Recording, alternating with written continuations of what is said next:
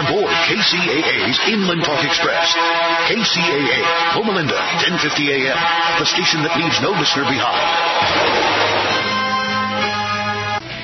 And don't go anywhere, because coming up next is the lovely ladies with Let's Go Shopping with Bev, here on the station that leaves no listener behind, and your only home for Inland Empire 66ers baseball, AM 1050, and also on KCAAradio.com.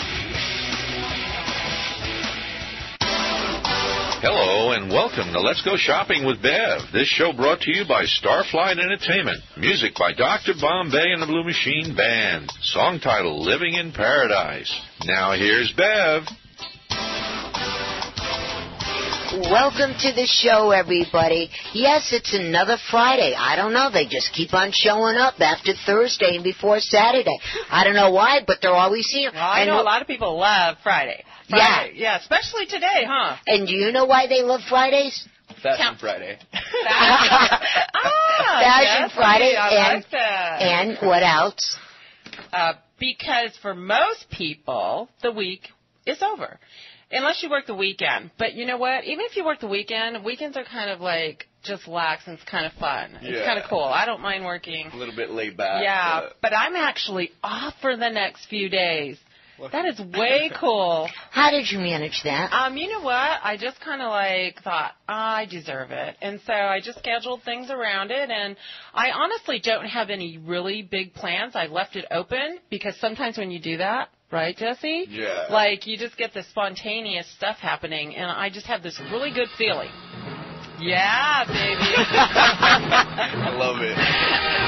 And then the Olympics start today. Oh. Yes. So the opening ceremony, 7:30 on NBC television. Yeah. And our private jet's going to pick us up in a minute, and we're out of here. And we're flying over there, and that's what I'm going to be doing tonight. In the refrigerator, I have a lovely steak waiting for me with my name on it, and I'm going to go home. I'm going to get in my jams. I'm going to cook that steak, turn the TV on, and I'm going to be watching the Olympics. Wait a minute. Right. This Olympics is taking place in London, so you should be having a cup of tea and maybe some crumpets, something else. Oh, the tea is that for dessert. That's right. Pinky right. up, Eric. And the pinky up. You know, I want to give a shout-out, hey, to Eva. I don't know if you can hear us in London, but my friend flew out there, and she's there for the opening. She flew out yesterday. How about that? So what do we, chop liver? She didn't invite us. She needed a bodyguard. Hey, all I know is she's sporting a California my hairdo before she left, so that's cool. If she would have known Jesse, she'd have been sporting his goods too. That's right. And really quick, before we get talking about our friends over the pond, yes, because we'll be talking about them in a moment. And through the woods. Yeah, you know what? This is one cool show. So, guys, if you're in your vehicles and you're driving, turn down the air conditioner just a teed wet, turn the radio up a whole lot, and be happy. And if you have to write notes, get off the road, go into a parking lot or whatever to write your notes so you don't get into trouble. Because today, I am thrilled with this show. One, because Christina, my liaison, is here. Yay! Thank you. Yes, and we have Starbucks from across the street. And Suzanne, we're going to be talking to her in a few moments. And she is the director in marketing of the Cash Mob. Woo-hoo. You heard this, they're all over the United States. We got her on the phone. And to top that, too, well, next to that, we have Jesse J Collections, and he is the newest and hottest designer that ever popped up on the net. We got him in the house with some of his clothes. Yay! I'm so excited. I know a lot of jealous people out there. I'm sitting next to him. So cool. I know. And we got pictures to prove it, too. And then also we're going to be talking to Sherry from Jezebel Cottage. So it's a lovely, lovely show. But before we go on any farther, there's one big announcement I got to make. Last week, you heard Christina and I talking about the Junior University, and they are doing the 50th anniversary of the Wizard of Oz right here at Paris Hill Park and San Bernardino. And their address is 1001 East Highland Avenue. Well, my grandson, Michael Anthony, is in this performance. And so I went with his mommy, and we seen it. It is beyond believable what these young people have done. And how yeah, that's for you. And everything that they did, they had to do the set, the costumes, everything from the bottom up. And wait till you see them flying monkeys. Nice. I tell everybody, wait, you got to go to see these flying monkeys. I mean, they were incredible, and we were laughing and dancing and singing. I love the Wizard of Oz. I mean, it's my fave. Yeah, we'll be seeing that. I think we're going tonight or tomorrow, but we're definitely going and taking the grandkids. And I grew up with Junior University and Paris Hill Park. Yes, you know? And I'm going to say I love it. And so anyways, we have some free more tickets that the people from the play and the university gave to us. And if you would all like to get a free ticket to go to this, and it's really cool because this is one ticket for one family, 2 adults and their children under the age of 18. You can bring a picnic basket. You can bring your sodas. You can bring your waters. Bring a blankie. Say whatever. Picnic, say picnic one more time. Picnic. A picnic basket. She used to watch Yogi Bear. I know it. Hey, no, I'm a New Yorker. That's the way we say. Yeah, that's what we do. And it's really cool. And it starts at 8:15 p.m. Excuse me. And if you would like these free tickets, call in 888-909-1050. Again, that number is 888-909-1050. 50? You like this? 50? New Yorker yes. again. That New Yorker and England are getting together here. She's taking all the wine in the picnic basket. That's what that picnic basket is, yes.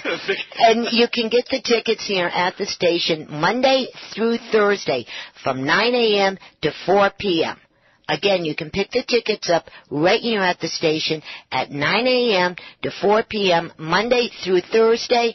And if you call in, give Eric your name, he will take the information. You can come down and you can get the free tickets. But I'll tell you, it is one fantastic musical. It's unbelievable. You guys just got to go and see it. And they had so many children there.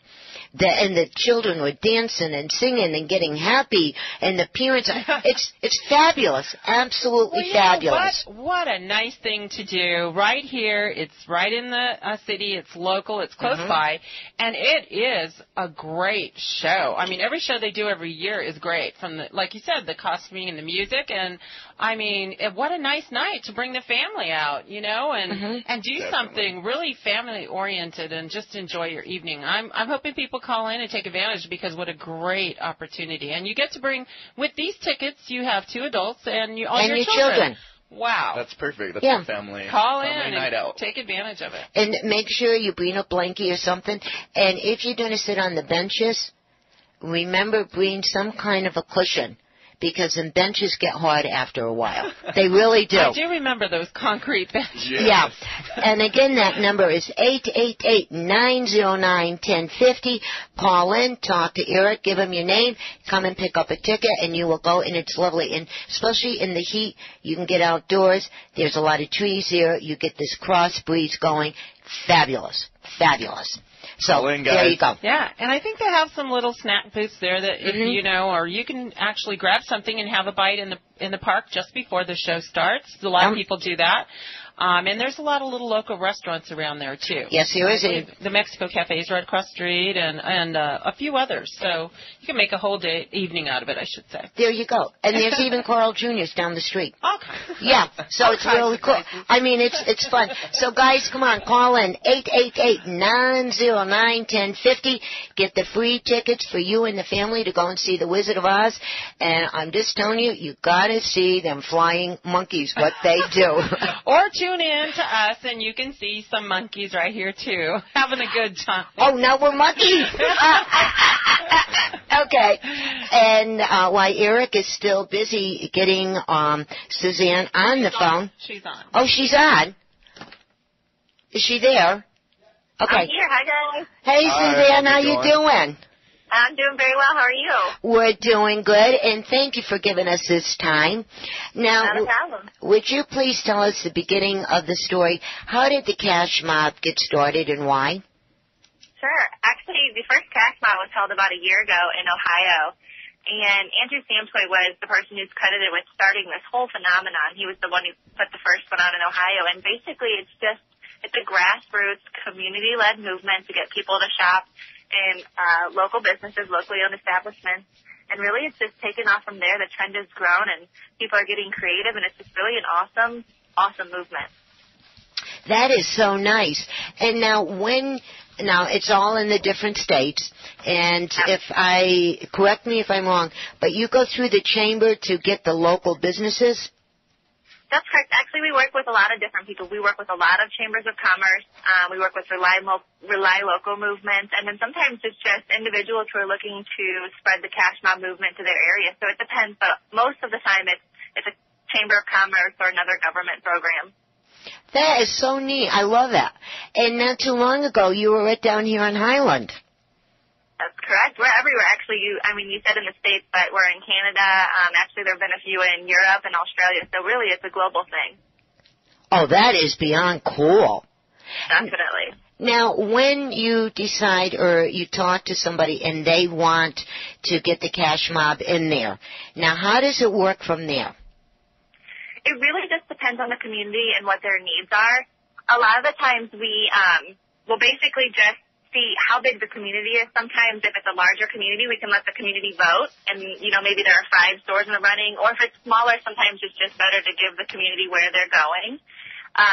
But so basically we just try to find the needs, what they're trying to do, what their population is, how often they can do it. Can they do it every month, or can they maybe do it once a quarter? It really just depends, but basically we try to fit the needs of every individual community so that it can be successful. Because what works for example, a little store in LA is not going to work for a small town Midwest USA town, basically.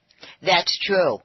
And was there any one particular area that was so unique from anybody else that stands out in your mind?